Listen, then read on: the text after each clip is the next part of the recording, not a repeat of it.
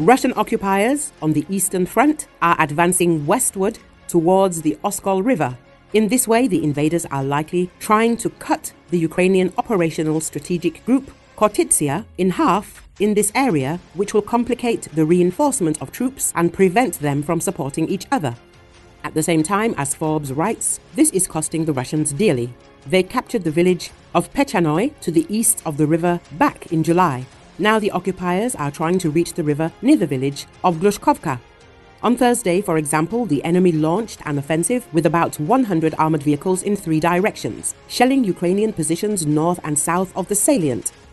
Ukrainian brigades and battalions, including the 77th Airmobile Brigade, fought back with drones, artillery and anti-tank missiles. To the south, the line was held by the 92nd Airborne Assault Brigade, and the 40th Artillery Brigade is close enough to the Peschany Salient to fire on the enemy anywhere in the salient.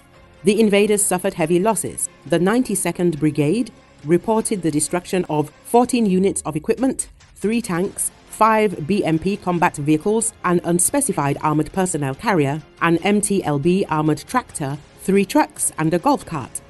The 77th Brigade repulsed an enemy attack in its area but did not specify how much equipment was burned. Drone video of the battle showed at least 6 immobilized and burning vehicles, including armored turtle tanks. Overall, the occupiers lost at least a fifth of their vehicles, which slowed the Russian advance towards the Oskol River and gave local Ukrainian troops time to strengthen their defenses. However, the enemy can still win its battle on this section of the front. The enemy will soon reach the left bank of the Oskol River in the Glushkovka-Kruglaykovka area and divide the Khortytsia bridgehead of the Joint Forces Group on the Oskol River into 2 parts, the Ukrainian Center for Defense Strategies predicts.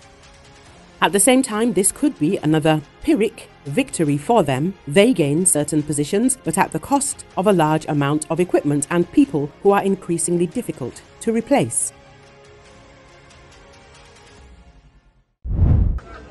Two consecutive Russian attacks on a medical center in the northeastern Ukrainian city of Sumy killed at least 8 people on Saturday morning, officials said. The first strike killed 1 person. Russia attacked again while patients and staff were evacuating, said Ukraine's Interior Minister Ihor Klimenko. Local officials in Sumy said Shahid drones were used in the attack. 11 other people were wounded, the head of the Sumy City Military Administration, Alexei Drozdenko, said. Sumy lies some 20 miles from Russia's Kursk region, where Ukrainian troops have been deployed since August 6 in a bid to divert the Kremlin's military focus away from the front line in Ukraine. Ukraine's Air Force said it shot down 69 of 73 Russian drones launched overnight as well as 2 of the 4 missiles. City authorities in Kiev said around 15 drones had been shot down over the Ukrainian capital and its outskirts.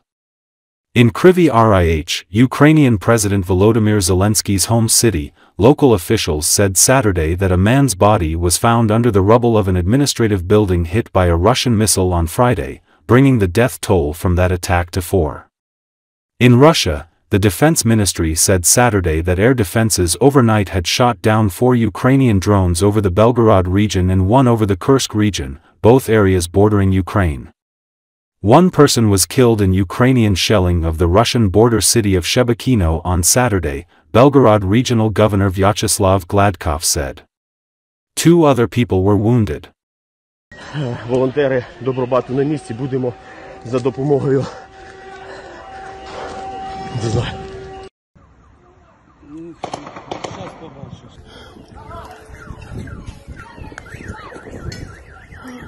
Ранений!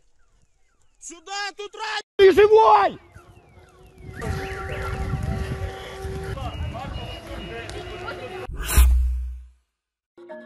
A private Robinson R-44 helicopter has crashed in Russia's Arkhangelsk Oblast, resulting in the deaths of 2 men, one of whom is believed to be Sergei Smetinin, a member of Arkhangelsk City Council from the United Russia political party.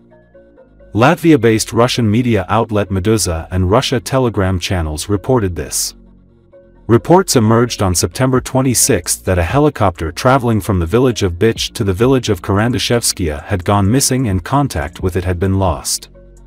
On the morning of September 27, Kremlin-aligned Russian news outlet TASS reported that the wreckage of the helicopter had been found, and the bodies of 2 people had been discovered at the crash site. A criminal case has been opened regarding the incident, with reports stating that the flight had not been authorized. Telegram channels close to law enforcement wrote on September 26 that Sergei Smetana, a member of Arkhangelsk City Duma from the United Russia political party, and local businessman Alexei Semenov, the owner of the helicopter, were on board. Smetana and Semenov, as reported, were flying to go on a fishing trip, Meduza summarized. After sanctions were imposed on Russia due to its bloody war against Ukraine, there has been an increase in aircraft accidents in Russia. This surge is attributed to a shortage of essential parts that Russia previously used to import from Western countries.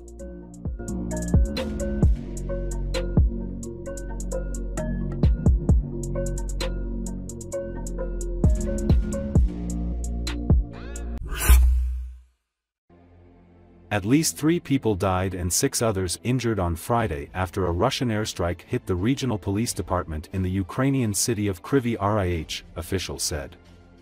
According to State Emergency Service of Ukraine, dozens of residential buildings, including an educational establishment, were damaged by the airstrike.